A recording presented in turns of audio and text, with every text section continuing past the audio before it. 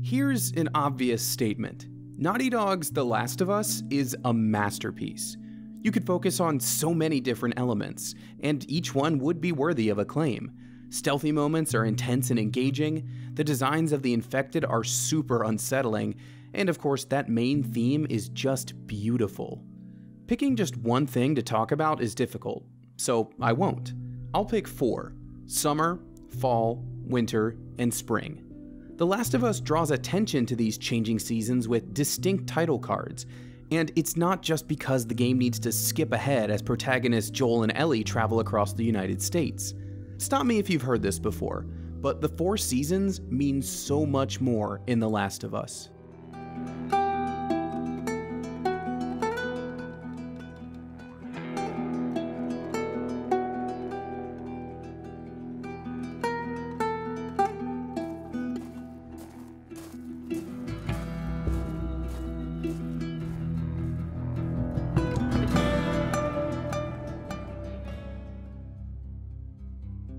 For much of the world, each season brings something different to the table, and not just weather. There's a mood, a feeling, and that's why people have favorites. The right answer is fall, by the way. Oh, come on, bro. Summer is prime surf time. Maybe, but the waves don't stay the same, and neither do we. Just as the seasons rotate year after year, so we also go through cycles. As co-director Neil Druckmann put it on the official Last of Us podcast, this story is not about Joel changing, this is about Joel returning to who he truly is over the course of the game. So if Joel himself isn't changing, what is? Well, on a symbolic level, each season's aesthetics can tell us something different about this post-apocalyptic world. But more importantly, as combat designer Anthony Newman says on the same podcast, the original pitch for The Last of Us 1, infected were meant to be this kind of background radiation against a story that was really about human conflict. Character pairings in the game reflect different aspects of that humanity. Joel and Tess, Henry and Sam, Bill and anyone else, and of course the central duo of Joel and Ellie. That human conflict, those relationships and dynamics, they are intensely painted by the changing seasons. It's in the name after all. The Last of Us is about those who remain after the cordyceps virus decimates the human population. They are indeed the last of us humans. Whoa, that's deep, bro. And it's going to get a lot deeper. Let's make our surfer dude happy and start with summer. Early summer, specifically. It's the longest season in the game by far, so we're gonna divide it at the same point the Last of Us podcast does. That should be a pretty good framework. So let's start our summer break. That's the vibe here. In terms of symbolism, summer represents a time of childhood innocence, of open-ended possibility in the wider world. Just think about all the movies set at sleepaway camp, or during that one magical summer when kids are off school. In fact, I've talked about one of them here, when I compared the coming-of-age classic Stand By Me with The Legend of Zelda. And here's your obligatory reference to the TV adaptation of The Last of Us, because it's not the only HBO program to invoke this symbolism. Oh, my sweet summer child, what do you know about fear? We start the game in control of a summer child ourselves. Well, what if you saw everything through Sarah's eyes? And that became exciting because you're playing a much more innocent, not as capable person, so you feel the fear of the world kind of falling apart around you. Sarah is the perfect introduction to this world for the player. Her first encounter with an infected is frightening, but not only is it her first time seeing this horrific sight, it's also ours. Realistically speaking, every new sight, moment, and character is a first-time experience for the player in this world, but starting with Sarah was wise.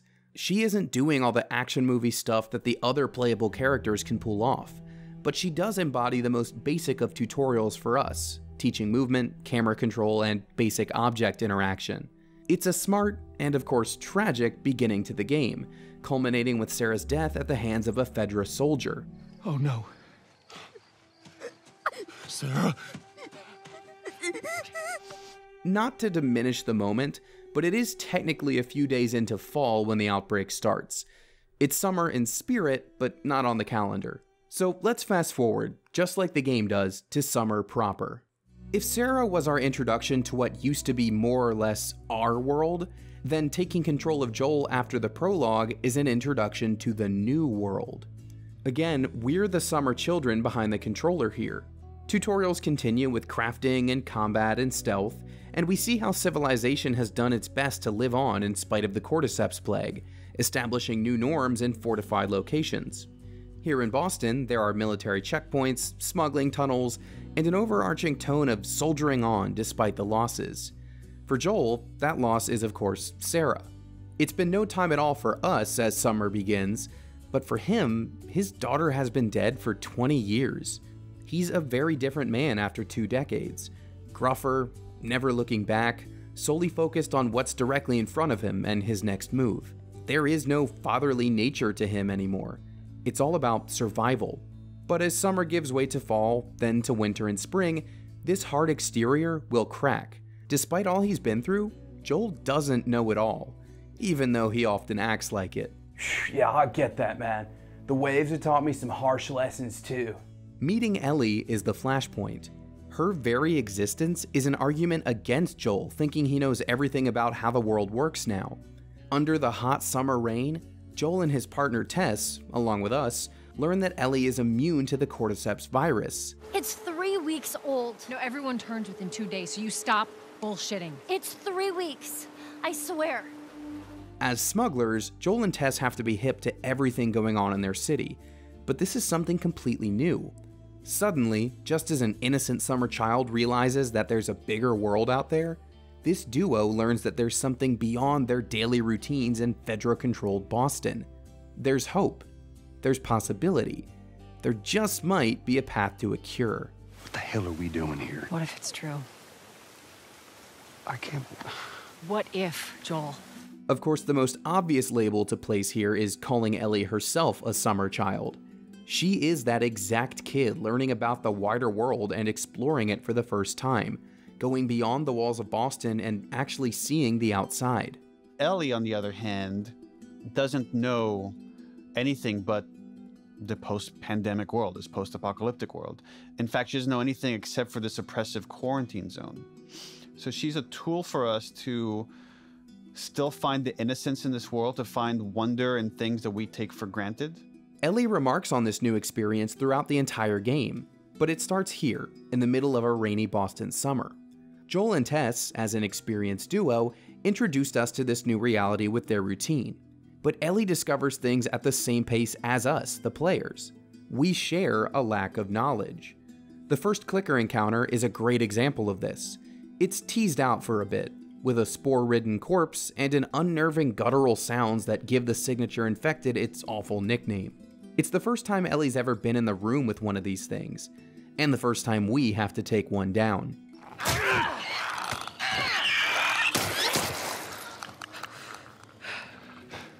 As we move into the second part of summer, we share more first-time experiences with Ellie.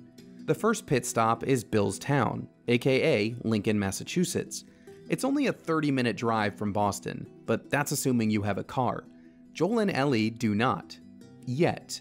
The pair arrives in Bill's Town expecting to get a vehicle nice and fixed up by the man himself, but they wind up dealing with much more than that.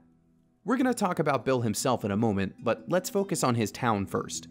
Summer is obviously reflected in the climate here, but as you should expect given the nature of this video, this town at this time of year represents something more.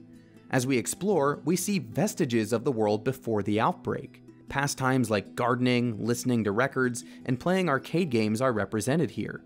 That last one in particular really sticks out to Ellie. I had a friend that knew everything about this game. We are still summer children like her at this point in the game. So for us, there are additional glimmers of hope in Bill's Town.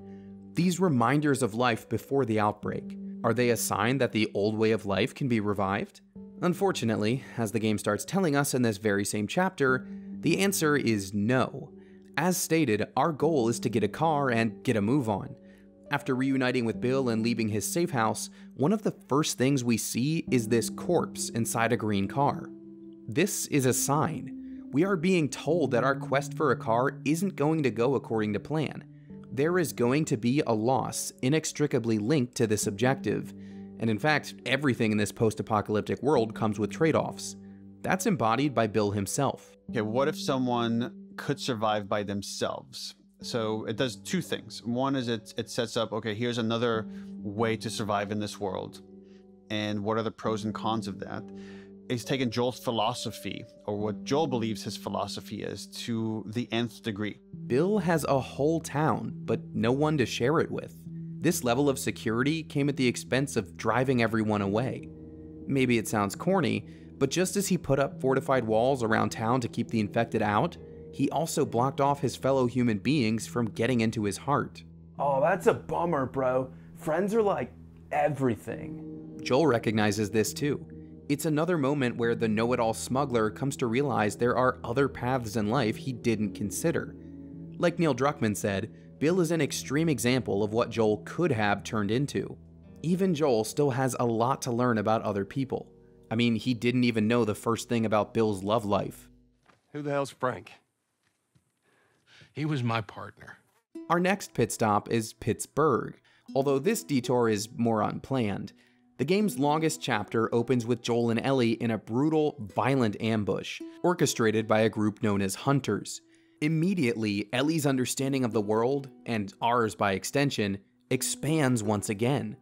The Hunters attacking us aren't driven mad with cordyceps.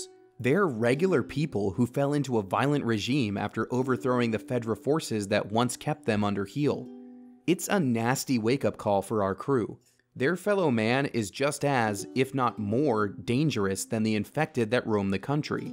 They overthrew the government control in their city, but what they built in its place seems just as brutal. And we just see how violent and how desperate people have become, and how tribal they've become. And anybody outside the tribe is seen almost no different as the infected. It's just someone you kill for survival. It's a whole new, dangerous world for Ellie out there. But perhaps even more worrying, the man she's traveling with has a lot of the same violent tendencies. How'd you know? Know what? About the ambush. I've been on both sides. Oh. Understandably, their dynamic begins to change as we near the fall.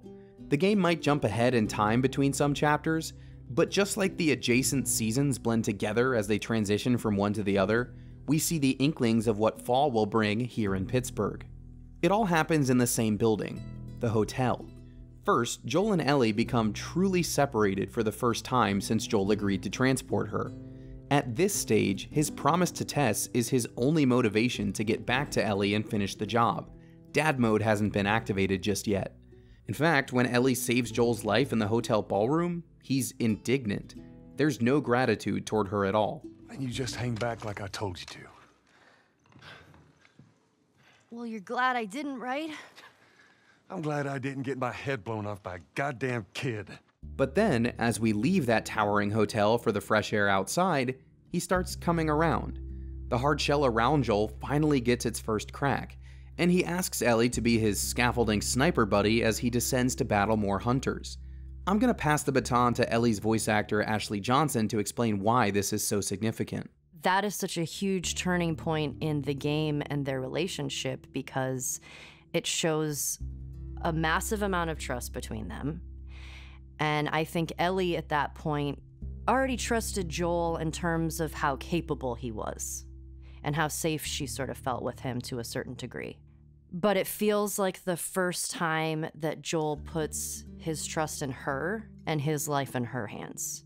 And that lands with her. We'll take this turning point to make a transition of our own. It's time to move into the fall.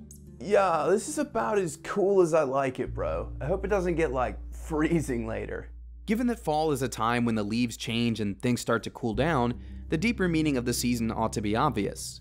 Summer is for innocence and discovery, while the fall marks change, a time when people start noticing a difference.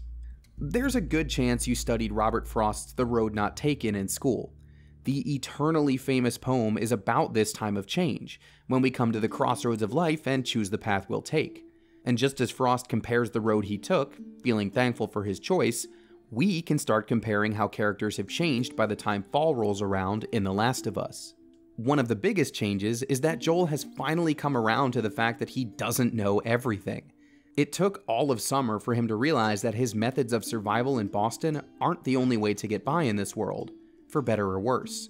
Having learned that lesson, And having begun to put more trust in Ellie, there's finally some vulnerability under that gruff exterior. It shows as we approach the hydroelectric dam. Right there's a hydroelectric power plant. A hydro who? It uses the river's movement and turns it into electricity. How's it do that? Look, I know what it is. I don't know how it does it. I'm willing to bet that Boston Joel wouldn't have admitted that he didn't know that. He might not have even used that tone of voice, which features like 10% playfulness. But that's not the only thing that Joel admits in this chapter. His whole conversation with Tommy is a doozy. In fact, their talk reveals just how much they've both changed. We haven't heard much about Joel's younger brother between the prologue and now, but we get brought up to speed during that earlier walk to the dam. Tommy was always the wild card of the two brothers, drifting from gig to gig, not sticking with much. But that's not the man we meet inside the dam. This Tommy is a pillar of the Jackson community and a dedicated husband. He's turned over a new leaf. A new autumn leaf, if you will. I don't get it. Tommy is firm in his convictions these days, and as it turns out, that's the opposite of how Joel is feeling at this stage. The protagonist that we've spent hours with by this point doesn't want to carry on his mission, and he asks Tommy to take over for him, to escort Ellie to the Fireflies in his stead. You ain't talking about some walk in the park here. Jesus, boy. Have Maria get some of your born-again friends to do it. They got families too. Tommy, I need this. You see, in opening up to Ellie and forging an actual bond of trust, he's also reawakened his once buried fears. He doesn't want to see her die, and he doesn't want to be the one to fail in this mission. He won't even accept a sentimental gift from his brother, a photo of his daughter with her dad during happier times. Joel's voice actor Troy Baker perfectly describes this dejected moment. It's a moment of cowardice of Joel. It's a complete abdication of everything of who he was as a father and who he is as a mercenary who is paid to do a job. And he's going to be neither of those things. And what he's going to do is he's going to pawn this girl off to, she's going to die, but I won't be anywhere near it when it happens. The game never outright says why these fears are overwhelming Joel, but I think the answer is clear. He's already lost one kid on this journey, and I don't mean Sarah. Let's rewind just a little bit back to fall. Don't worry, I did not forget about Henry and Sam. Before Joel and Ellie leave Pittsburgh, they team up with a pair of brothers to escape the city. After a harrowing moment on the famous Roberto Clemente Bridge, the group winds up on the shores of the Allegheny River, near a suburb. As you'd expect, the danger is not over. Hey, this thing isn't budging, man. Just go, get out of here. Sam, you stay close to him. Henry, we gotta fucking move! You keep him safe, go! On their way into the suburb, the group passes through a sewer system. At one point, they get separated, with Joel needing to protect Sam until everyone can reunite. There's a pretty gnarly fight with some stalkers during this story beat. Keep that in mind for now. Once we reach the suburb, we get another intense action sequence in which Joel has to outmaneuver a sniper, eventually using the rifle himself to defend the rest of the group. This culminates in yet another infected attack, one in which you'll have to shoot some runners right off of Henry and Sam. Again, I'll ask you to remember this. Obviously, this video has already been chock full of spoilers, but anyone who's played The Last of Us knows what comes next. The group spends a restful night in the safety of the radio tower, only for things to turn dark in the morning. Sam is infected, forcing Henry to shoot his own brother before offing himself. It's all your fault! Henry! Henry, no! I believe this moment is what replays in Joel's head as we transition into fall. The way I see it, there were two opportunities for Sam to get infected, when Joel was supposed to protect him in the sewers, and when he was supposed to keep the group safe with the sniper rifle. Whichever one you choose, Joel failed, and he knows that Sam's awful death is his fault. For those reasons, he cannot bear to continue with Ellie, for fear of losing yet another child. That would be strike 3 in Joel's mind. In some ways, Tess, in a lot of ways, Bill, in the most ways, Henry and Sam, when we go forward, these are all cautionary tales for Joel. Understandably, trying to pawn off Ellie causes a rift between them. Fortunately, this is soon repaired when they're forced to fight off raiders once again, and the two head off to find the Fireflies at the University of Colorado. That's a giant ram. You guys were like some idol worshippers. When it came to sports, hell yeah. While they don't actually find what they're looking for on campus, they do demonstrate more of the growing trust between them. Joel repeatedly leaves Ellie behind with Callus, their horse, as he opens up barriers that lead them toward the science building. In the end, that's where we see the ultimate demonstration of trust, and of a seasonal change in Ellie. Joel becomes badly injured, which means it's time for our sweet summer child to step up her game and protect her substitute dad. Ellie shoots down multiple raiders while trying to get Joel back out of the building. Joel can barely move as his worst nightmare starts coming true. He is failing to protect Ellie, and it just might cost him his life. What I love is that it didn't just slam to black, but that there's this moment that's delayed so that Joel could witness the fact that he is no longer capable of protecting her, which forces her once again to be in a situation where people are trying to kill her, and she is the one that ends up killing. As our duo gallops away from the university, Joel slips off the horse and blacks out. It's rock bottom for him, physically and emotionally, and it takes us to the lowest point of the game. Welcome to winter. Oh man, I knew it was gonna get even colder. Now, when I say the lowest point of the game, I don't mean in terms of quality. Dramatically speaking, this is when things are at their worst. It's what screenwriters call the dark night of the soul. Just think about what winter means, historically. It was a time of survival, when people had to work together to make it through low temperatures, disease, and famine. Even now, snowy environments and media represent danger. The Thing uses an Antarctic base to create feelings of isolation. Final Fantasy VI opens on a snowy scene with an air of mystery and hardship. It wouldn't be the first time that classic RPG has inspired other games.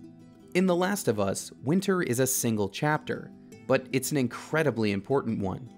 In a poetic sense, the lowest point of the game involves the highest amount of danger.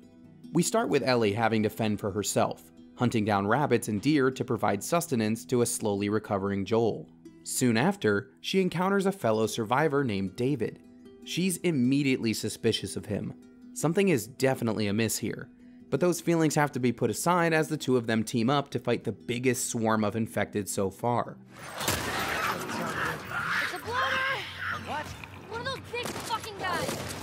Just as Joel and Ellie bonded through firefights and narrow escapes, she begins to do the same with David. Unfortunately, his true motives are revealed. Those were his men that got killed back at the university. This sudden turn against Ellie fits perfectly into the low point of winter. Cut to Ellie fending off David's men in the neighborhood where she's been nursing Joel back to health. This starts a dramatic series of crosscuts, as we begin bouncing back and forth between Joel and Ellie's perspectives for the rest of the chapter, aka the winter season. Every time we switch, the danger increases. Ellie manages to pull David's men off of Joel's scent for the most part, but doing so gets her caught by David himself. That's when we learn the true nature of this Donner Party-inspired group. They're cannibals. This chapter isn't just a low point in the story or in Joel and Ellie's arcs. It's also the lowest point for humanity. It's one thing to drive wedges between people using federal control, or to attack your fellow man out of a tribalist mentality. But there's something about stooping to cannibalism that's even worse than any of those. It's not like this group is using it as a last resort either. We see inventory lists of human meat, and a full-on freezer where victims are strung up like slaughterhouse cuts. Of all the crimes we see committed in this game, cannibalism can easily be called the cruelest. That's why there's a feeling of increasing intensity as we switch between Joel and Ellie for the rest of the chapter. They're separated in a way they've never been before, with an awful fate looming over Ellie as Joel tries to track her down.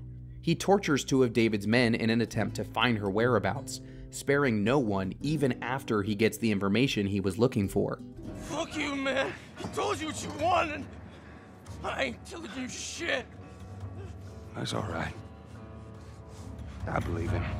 As it turns out, that path of vengeance isn't even necessary. Ellie gets free and manages to take down David all by herself. In pretty much any other game, beating him would be a celebratory moment. The cannibal leader is dead, the innocent girl can go free, hooray! But it doesn't feel like a noble victory here. Our summer girl is totally gone by this point. Autumn Ellie was trained in combat, and now Winter Ellie is using that training to finish off David in an absolutely brutal fashion. And where Joel finds her. is the moment where she transcends just incapacitation and it goes into punishment. It goes into this cathartic, I'm taking this out on everybody. This is for Riley, this is for Tess, this is for Sam, this is for Henry, this is for my mom, this is for everybody. Between the nature of the cannibals at this compound, Joel's giving in to straight up torture, and Ellie's unbridled rage, winter is a low point for everyone involved. It's dark, there's a blizzard outside, and everyone's doing regretful things. But just like a spring sun peeks over the mountains to start melting the snow, things shift again. As we begin to transition into the next and final season, Joel and Ellie share an intimate moment over David's dead body. He tried to... Oh, baby girl. It's okay. It's okay. Joel. It's okay. Now we see Joel the father again. Whether it was a skinned knee from soccer practice with Sarah to this moment, there's one thing that Joel knew how to do very, very well, and that was to comfort in the time of pain. And to see that, and she recognizes that as well. Like, oh my God, you're taking care of me in this moment, and you are here. And it's both of them finally making that connection. Through the darkest times come hard lessons and changed hearts. Ellie has fully transformed by this point. The girl who'd never seen beyond the walls of Boston is now at a mountain state resort, pounding in the face of a cannibal cult leader. Just compare the look in her face now to her first kill back in Pittsburgh. That one was done to save Joel. This one started with survival but quickly turned into rage. Joel exhibited the same anger, tearing apart two cannibals like a bear protecting its cub. His dad mode has been reactivated, but in perhaps the scariest way possible. And we haven't even started our final season yet. Oh, I've been waiting for you to get here, bro. It is so much warmer now. Spring has sprung, and the final chapters of The Last of Us are upon us. The symbolism of this last season swings in a more positive direction. Spring represents renewal, new beginnings, and growth. You can see that literally, as plants regain life from under the winter snow as things warm up again. But it's also reflected in books, movies, and all the other fun stuff we've talked about during this video. The Great Gatsby, for example, is set during the spring because it tells the tale of a new romance. In our case, Joel and Ellie are in a fantastic, well-bonded space after the darkness of winter. Given that our quest this whole time has been to deliver Ellie to the Fireflies in search of a cure, there's even renewed hope for the world at large. Speaking of large, Spring's bus depot is home to one of the game's most beautiful scenes, in which Joel and Ellie encounter a herd of majestic giraffes. In terms of lore, they probably just escaped from the Seattle Zoo, but you already know there's more symbolism at play here. Given their height, giraffes represent perspective, seeing the big picture from a higher point of view. Ellie and Joel have that perspective now. She's experienced the best and worst of the world, and she's grown up so much in such a short amount of time. Joel was already a well-worn adult, but now he's dug up the fatherly sensibilities that he buried deep for so many years. I've mentioned movies a few times now, but one of the most cinematic methods to show a character doing something is to let them almost do the opposite. As the Firefly handoff draws closer than ever, Joel makes a last-ditch effort to essentially keep Ellie for himself. We don't have to do this. You know that, right? It's a calm one, but it's a last-ditch effort nonetheless. Joel is ready to throw away this escort mission to have a daughter again, even at risk to the greater good. He might not have accepted the photo of Sarah before, but if he's about to give up his quote-unquote new daughter, then you bet he's gonna hold on to the photo now. Unfortunately, he can't resist that temptation for long. Joel successfully completes his mission, bringing Ellie to the Firefly lab at St. Mary's Hospital. This is when he learns the truth. It's not that Ellie is immune, but that the cordyceps virus has mutated in such a way around her brain that she's protected from its harmful effects. Continuing this research means the removal of the virus and her brain. In other words, the Fireflies intend to medically end her life. Joel cannot allow that to happen. I've talked about hospitals a bit before, but in this case, a place of healing turns into a bloodbath. Screw the obvious danger, screw the potential cure, Joel is going to get his baby girl back. There's a reason you finally get your hands on an assault rifle for this climactic, well, assault on the Fireflies. It's a weapon that symbolizes uninhibited rage, painting multiple targets without consideration. To be fair, it is possible to sneak your way through this situation and not kill any Firefly soldiers, but that doesn't stop Joel from shooting Marlene. Tommy's former boss, and the one who sent Joel on this journey in the first place, is the last person standing between him and freedom for Ellie. Let me go. Please. You just come after her. Now I want you to notice something. I've never once used the word hero or good guy in this video. Joel is the protagonist, yes, but that doesn't make him a saint. In fact, his past sins and failures are what define him, whether they be moments of unregulated rage or an admission of violence like his history with the ambushes. And I like the idea that they're seeing it that way and that people make the argument for Joel as the bad guys. And to me, it's like you can make the same argument with equal weight that the Fireflies are the bad guys. That here are people that are willing to kill a kid in the hopes of making a vaccine. Druckmann is right. There's ambiguity there, and it's up to the player to interpret that.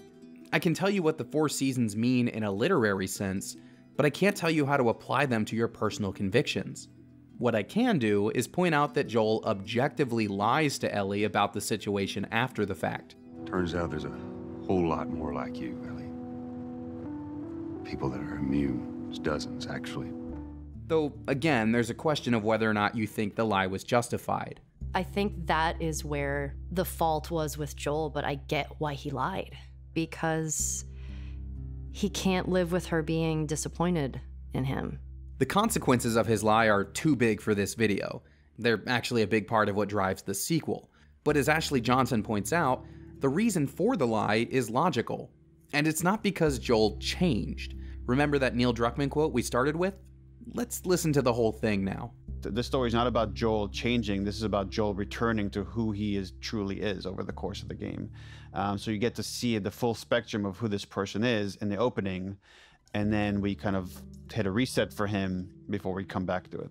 That's the true spring awakening here. The journey didn't turn Joel into a different person. It revived the dormant father inside of him. As we saw at the hospital, parents will go to any length to protect their child. They'll resort to violence. They'll turn on old friends. They'll lie. Just as summer, fall, winter, and spring cycle through in an annual pattern, we've circled back around to the beginning for Joel. Whoa, so like when I said it was deeper, you said it was gonna go deeper. You weren't kidding. Well, it's been a very long trip, and I didn't even touch on everything we would have encountered along the way. I think the story of Ish and his sewer community, told entirely through artifacts, is brilliant.